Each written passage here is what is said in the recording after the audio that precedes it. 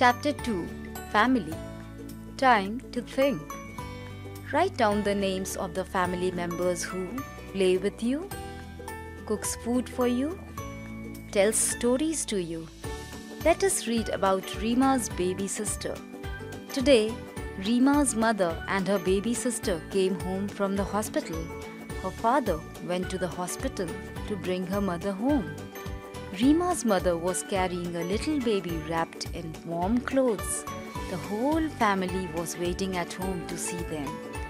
Rima's grandparents were also there. Rima is very excited. Her baby sister is really tiny. She can't wait for her to grow up. Rima's family has grown from 5 members to 6. Look at Rima's family in the above picture and answer the questions. A. Where is Rima? B. What does Rima's mother have in her arms? C. Who is the youngest member of Rima's family? All kinds of families. A family can have a few or many members, so families may be small or large. A family in which only parents and children live together is called a nuclear family. A family in which many members live together is called a joint family. Mike lives with his mother in Pune.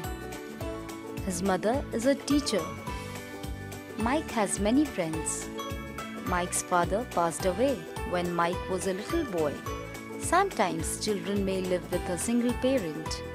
Today is a special day in Sishu Kendra. 30 years ago, on this day, Sishu Kendra was founded. It is a home for children who have lost their parents. They have prepared a program for the guests. Many people who have lived here as children will also come here today.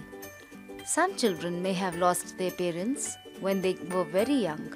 Many of them live together in orphanages or large homes like Sishu Kendra. At times, people adopt the children and give them love and care.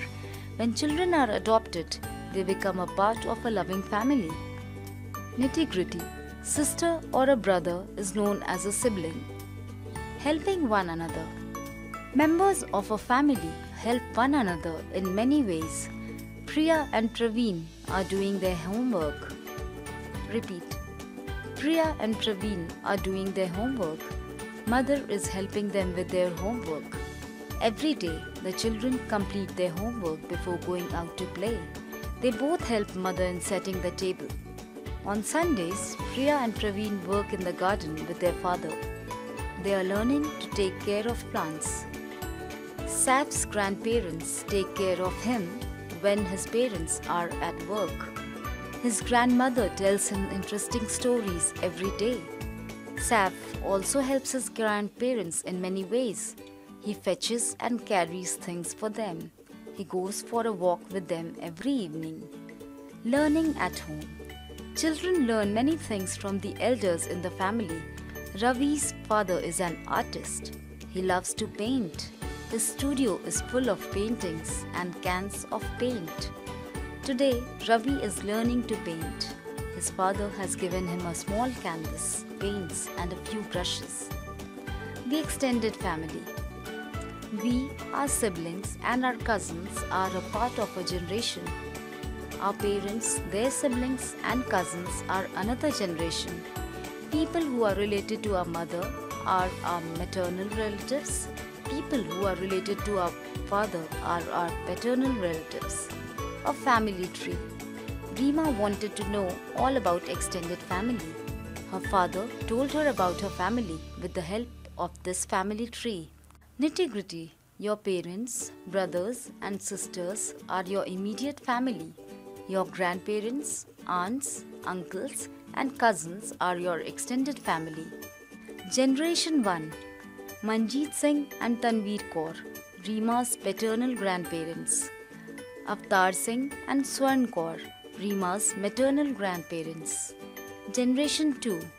Kuldeep Singh and Sumitra Singh, Rima's paternal uncle and aunt. Arjun Singh and Tavleen Kaur, Rima's parents.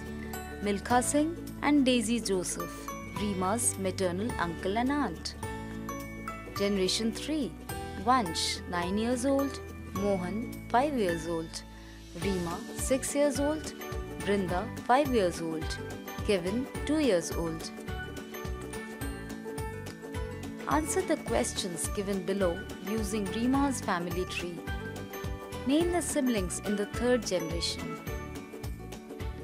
To which generation do Brinda, Reema and Kevin belong? Who are Reema's maternal grandparents? How many children do her grandparents have? Who are Reema's parents?